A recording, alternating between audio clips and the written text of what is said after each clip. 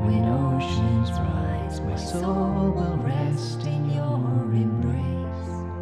For I am yours, and you are mine.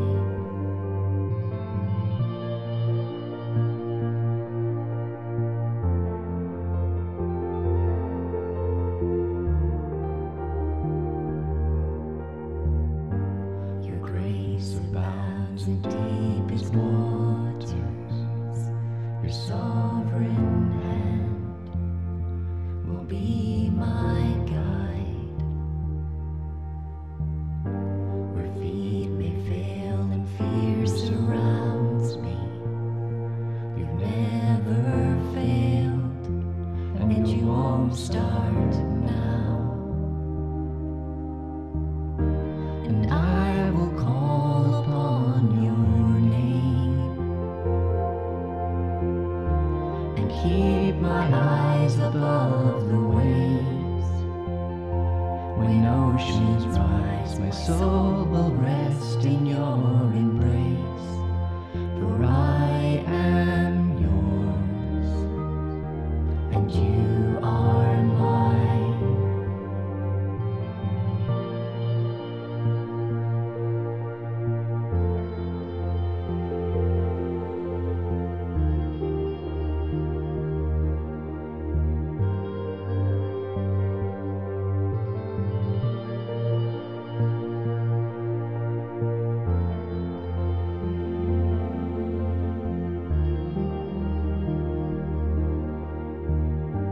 Spirit, lead me where my trust is without borders.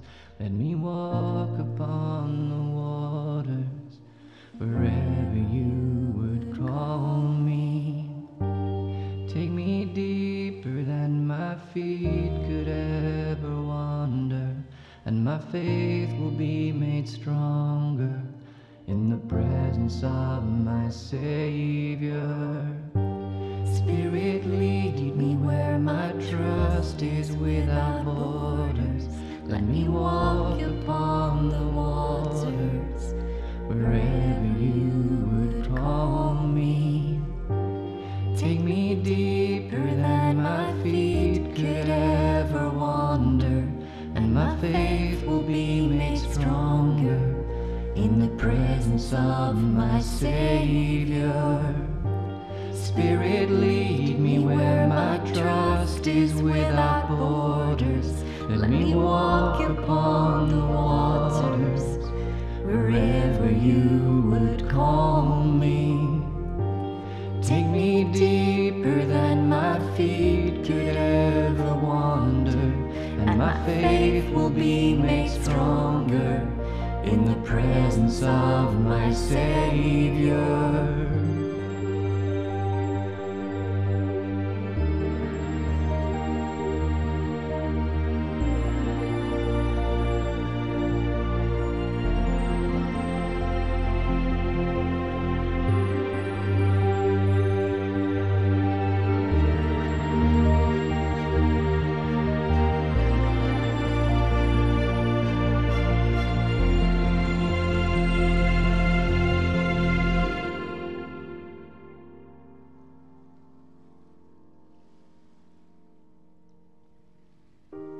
And I will call upon your name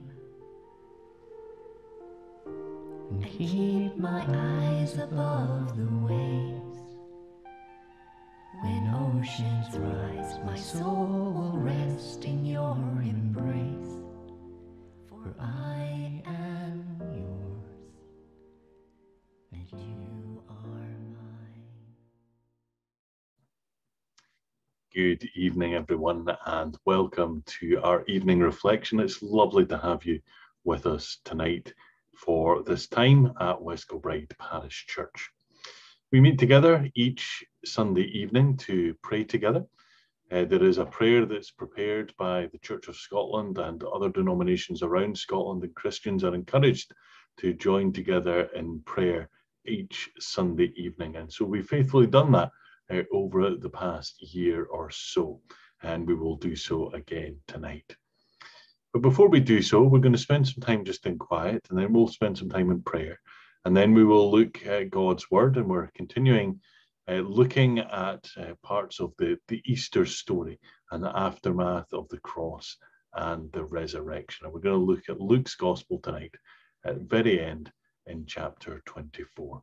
But let's, as we always do, let's just still ourselves before the Lord first of all.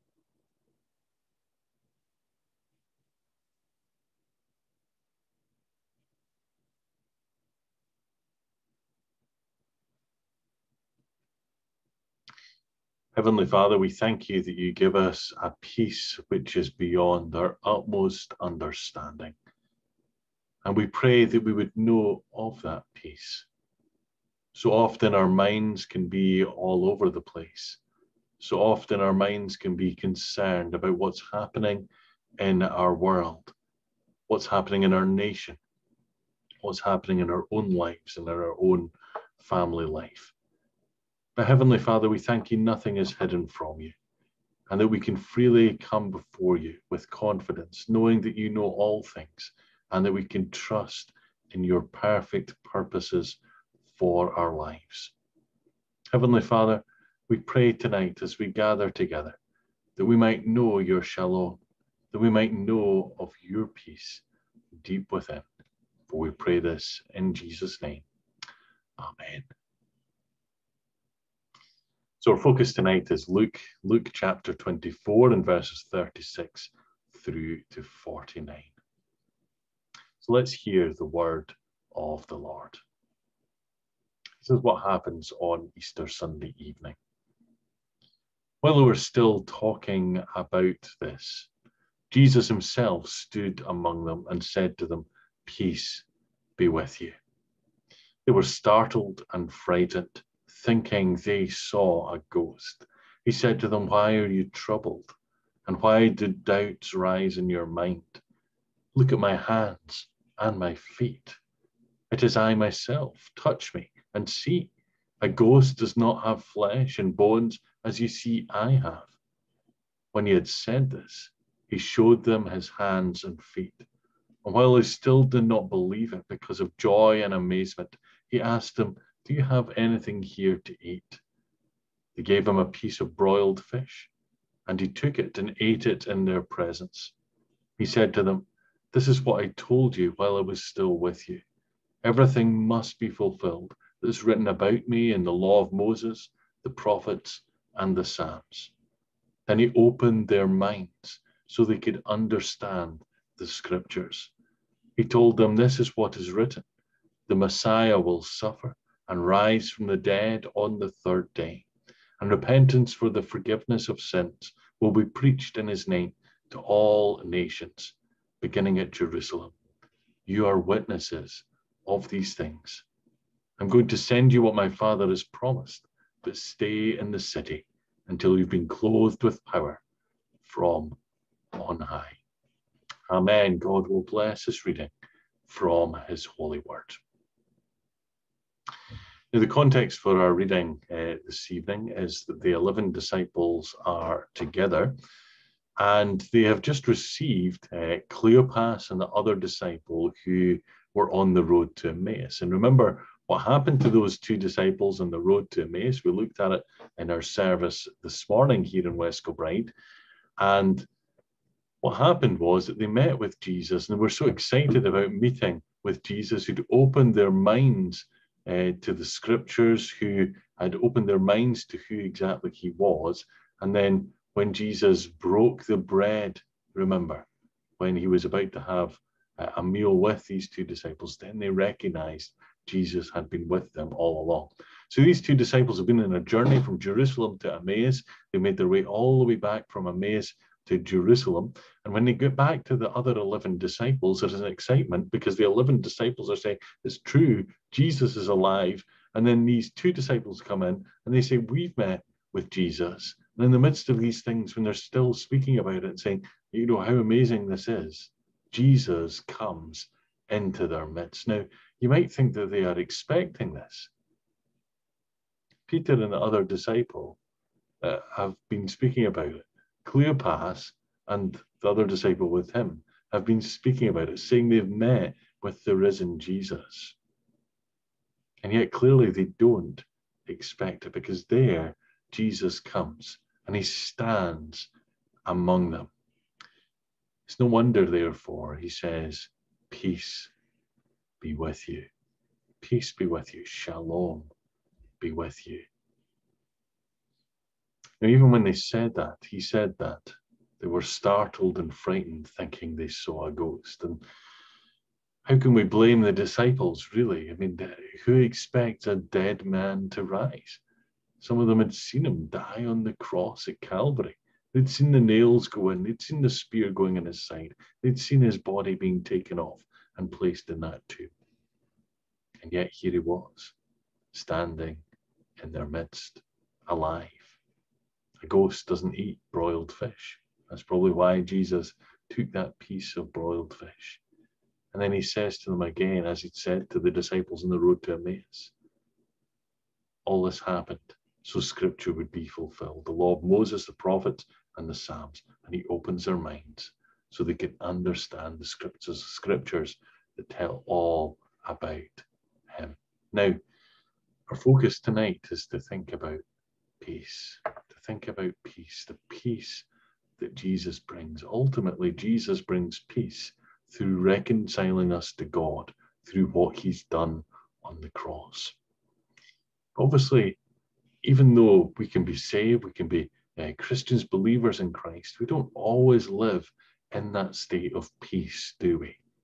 And especially during this past year, perhaps we've been concerned, distracted, lots of different things going on in the world, in our nation, in our lives.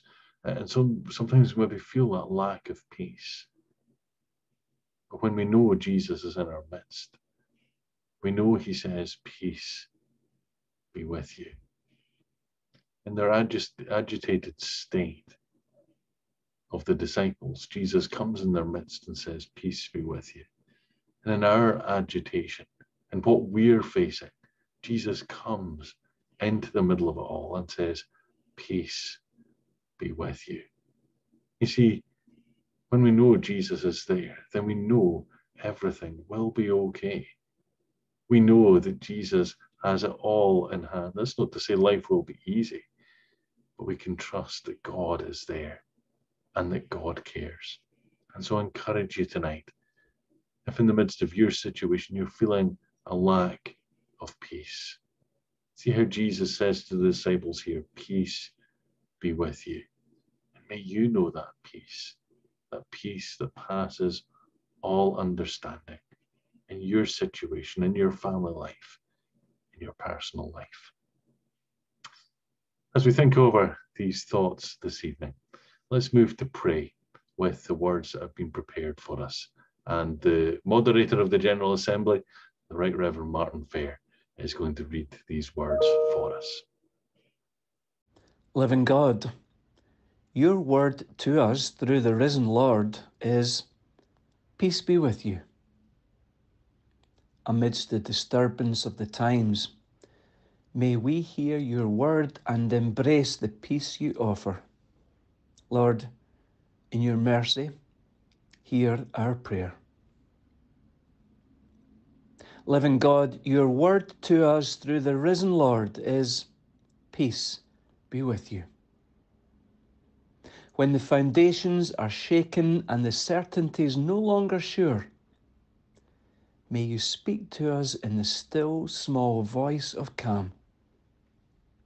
Lord, in your mercy, hear our prayer. Living God, your word to us through the risen Lord is, peace be with you. When we are fearful and troubled, may you speak to the depths of our fears and still our troubled hearts. Lord, in your mercy, hear our prayer. Living God, your word to us through the risen Lord is, peace be with you. As we hear his voice, may we reach out to the one whose presence is renewed and revealed before us. Lord, in your mercy, hear our prayer. Living God, your word to us through the risen Lord is, peace be with you. As we experience the renewal of life within our family and community, may we bear witness to your abiding presence among us. Lord, in your mercy, hear our prayer. Amen. Blessed assurance, Jesus is mine. Oh, what a foretaste of glory divine. Heir of salvation, purchase of God, born of his Spirit, washed in his blood. This is my story, this is my song, praising my Savior all the day long. This is my story, this is my song, praising my Savior all the day long. Perfect submission, perfect delight, visions of rapture burst on my sight. Angel descending, bring from above echoes of mercy, whispers of love. This is my story, this is my song, praising my Savior all the day long. This is my story, this is my song, praising my Savior all the day long. Perfect submission, all is at rest. I in my Savior am happy and blessed, watching and waiting, looking above, filled with his goodness, lost in his love. This is my story, this is my song, praising my Savior all the day long. This is my story, this is my song, praising my Savior